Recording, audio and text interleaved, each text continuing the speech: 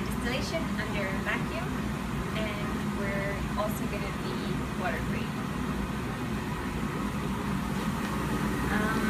So in here I have solvent that's been drying over calcium hydride, and I now want to distill off the solvent and leave the calcium hydride in here, and I'm going to distill it into this flask, which is a clean flask, but it's not completely dry, so we're going to dry this under heat and vacuum first. So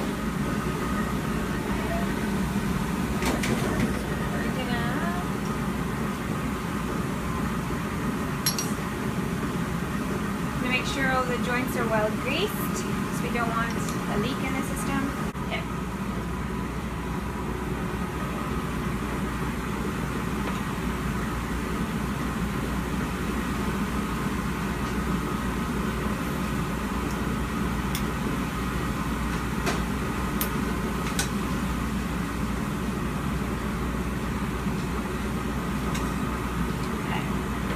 So I have some glass wool in here on this side, just to stop any calcium hydride that could possibly come through and bubble up, so it doesn't actually go into our clean vessel.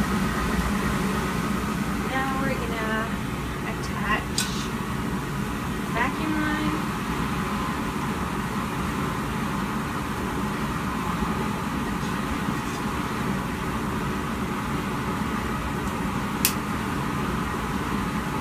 And we're going to evacuate from here all the way through and this flask.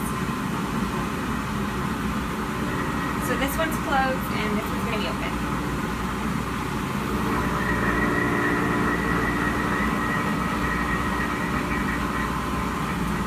Now we'll heat up this whole system to get rid of any water that is absorbed onto the surface.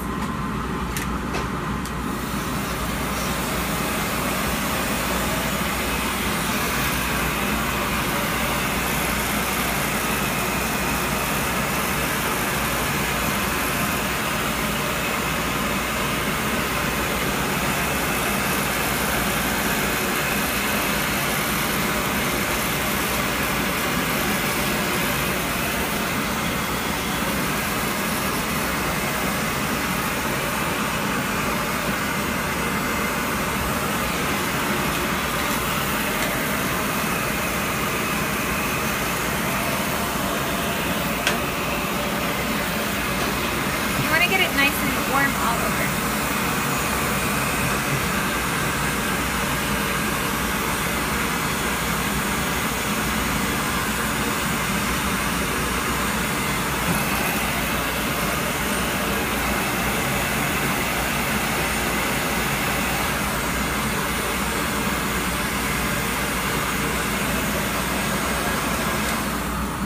Okay, so we will let this cool down for another minute or so under vacuum, and then we'll switch it to nitrogen and then redo the vacuum nitrogen process 2 more times. So the last one has cooled down. Now I'm going to change the atmosphere from a vacuum to fill it up with nitrogen.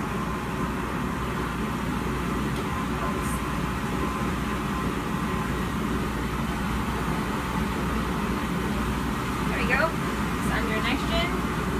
And now we're going to switch back to vacuum.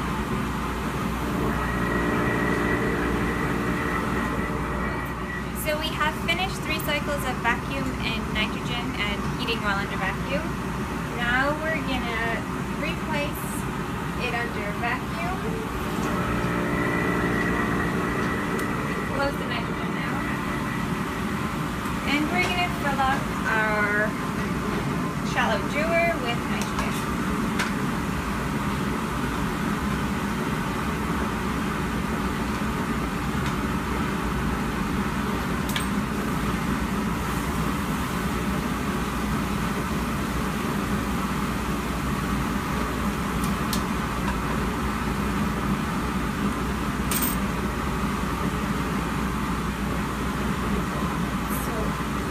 So on this side I have a hot heating stirring plate that we're going to turn on to stir, because I have stir bar here.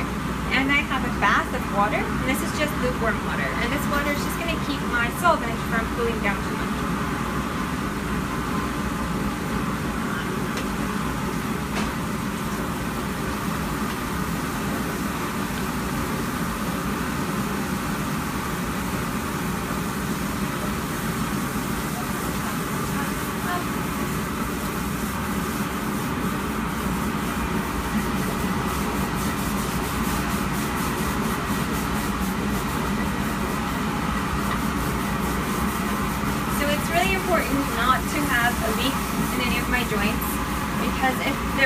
leaks, oxygen air can leak in and will distill in this flask in the liquid nitrogen.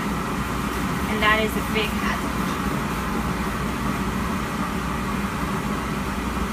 Okay, so this is nice and cool. This whole thing is under vacuum. So now actually what we're going to do is we're going to close off the vacuum up here so that this is now a closed system.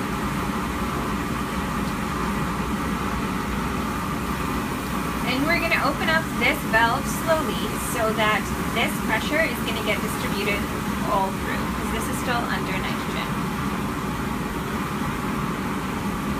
Okay. So that happened. Because this is such a large flask, the pressure inside here is probably not very low right now. So we're actually going to close this off and put the whole thing under vacuum again. We can still hear the difference. So now a lot of the nitrogen has been removed from here. Okay, we'll close this again and we'll open here slowly.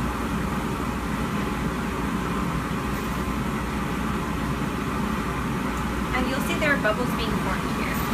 So this solvent is starting to boil.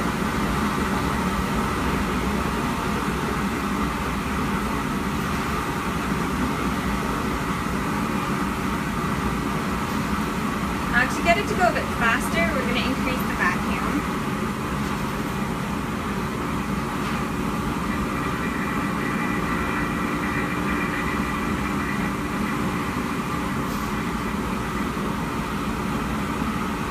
There we go. Beautiful.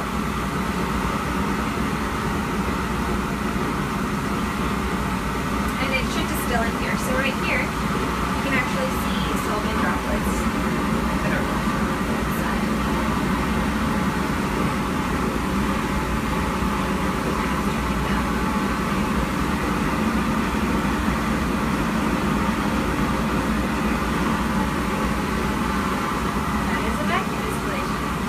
now we just have to wait for it to finish and check for leaks.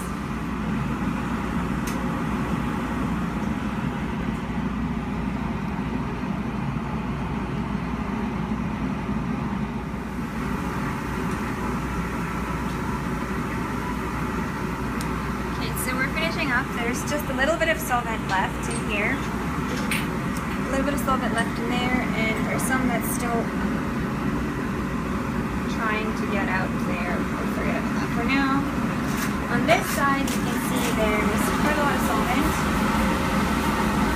So now what we're going to do is we're going to open this whole thing up to vacuum again once this is nice and cold. Make sure all this is frozen.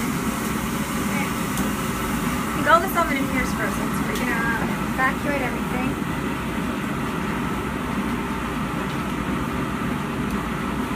Out. Okay.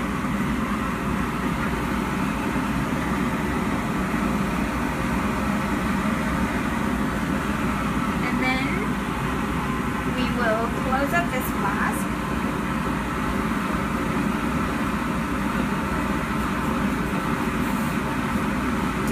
We're gonna close this.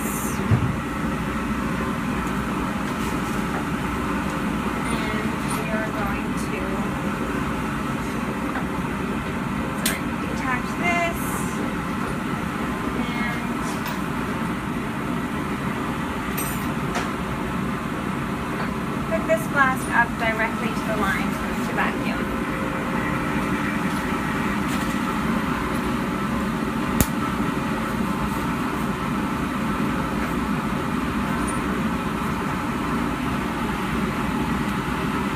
Now this has been evacuated. Make sure it's good. Now we're gonna let it warm up and under nitrogen. So I don't need to do freeze pump on this because I already had the solvent sitting under nitrogen for a day, and the whole distillation is done under vacuum, so no air should be used.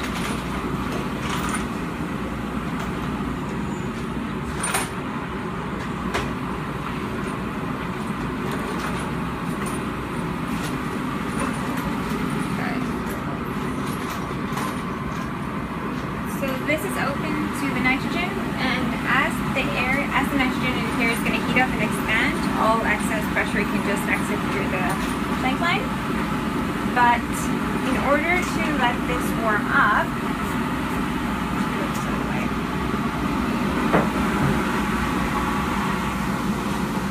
we want this flask to warm up nice and evenly so it doesn't crack. So how we're going to do that is use a heat gun. You actually want something that's not too hot, so I'm going to open up so it has a lot of air going through, so it's not too hot. And then just start at the top.